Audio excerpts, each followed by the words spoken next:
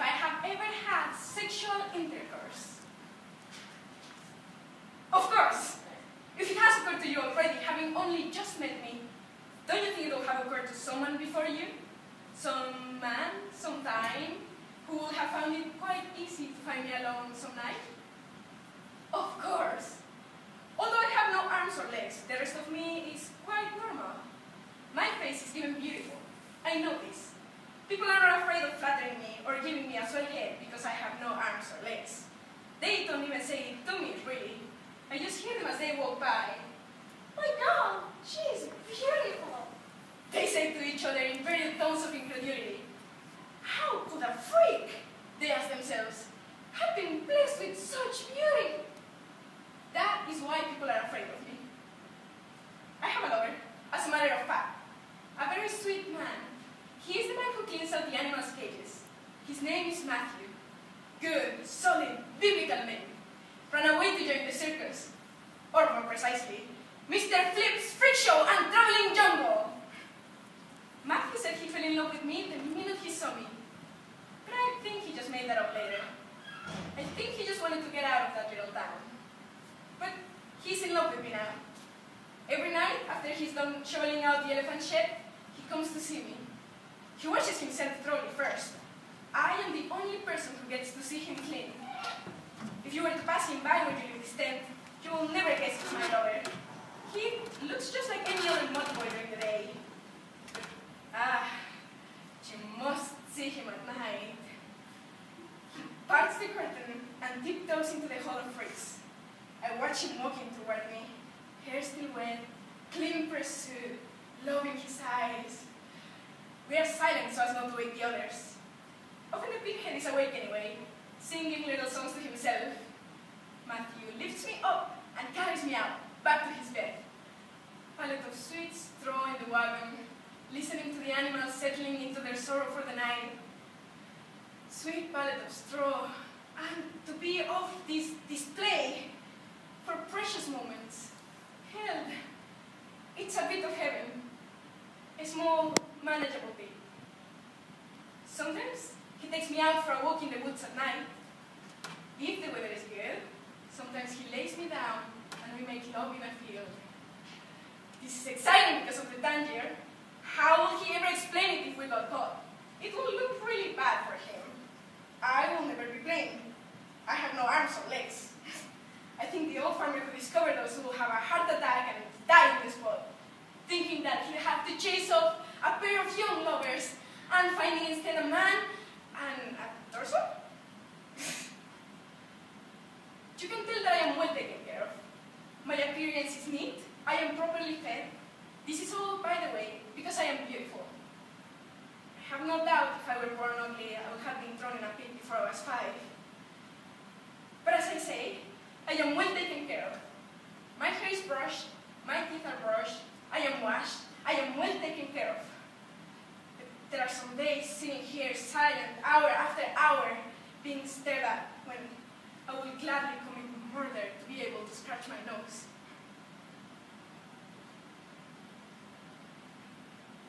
Only once have I been taken against my will. The night that Matthew sold me. It's actually not a very interesting story. I would rather not go into it. Just what you would think. You can fill in the details. Rich man in some town we were passing through got that idea about me. The one we discussed earlier. He asked around. The boys shrugged. Said, ask Matthew. Coincidentally, Matthew and I had talked bitterly the night before about the pinhead. I had hurt him very badly, so Matthew decided to hurt me back. He came in and warned me first, though. He was crying already. When the rich man came and took me, I didn't make a sound, didn't say a word. I could have been the mute with no arms and no legs for all he knew. In the end, it was much worse for Matthew. He cried at the foot of my pedestal all that night, and for many nights to come. It took me a while to forgive him. That was really a rotten thing to do after all. I was very frightened. But I was morally in the right, and Matthew was not. he learned something about himself, something he didn't want to know. I certainly would have never guessed it was in him. After it happened, I knew I shouldn't have been surprised, but I really believed that Matthew was one human being without that astounding capacity for cruelty.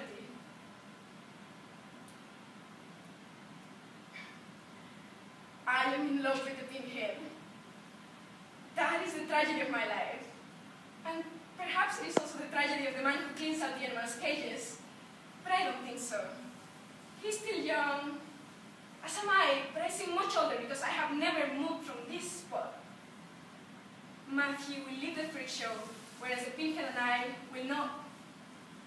He is still young and filled with belief and love for me. Jesus, he practically burst with it. One day he will realize the cruelty of an absent dog, and he will leave. I know the pinhead has a capacity for sexual intercourse, because they have to put something in his food so he doesn't play with his thing while the audience is here.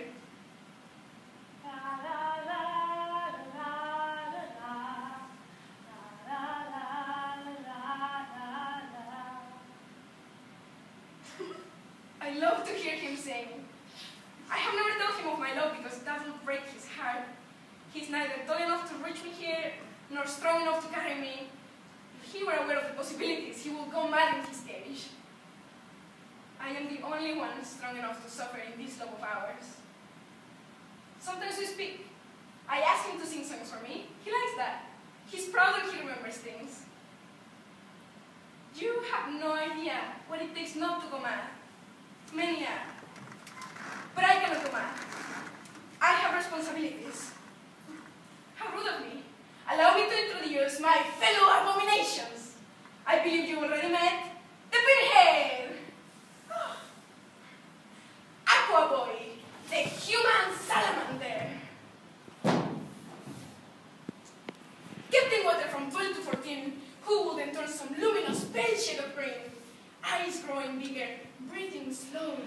More often than not, the water was quite cold, bringing up the blue blush under his translucent skin. Like a salamander shifting blue to green. Biggest eyes you've ever seen. After a year in the water, they began to flood with gold, bulging beautiful like the eyes of a dove. The angle of his neck, hair floating on water, everything changed. Once you got used to it, it was colder out than in. He would piss in the water, trying to make it warmer, if only for a minute. Then drink so he could do it again. Eyes green gold above the water, mouth open slightly, taking the water in, warming it for a time in his insides. Drain this tank and you pour my soul out on the floor. Isn't he beautiful? You would never guess he showed up here just an undernourished boy with a bit of extra skin between fingers and toes. It takes an artist to make a transformation like that. It takes Mr. Flynn! I am not a bad man.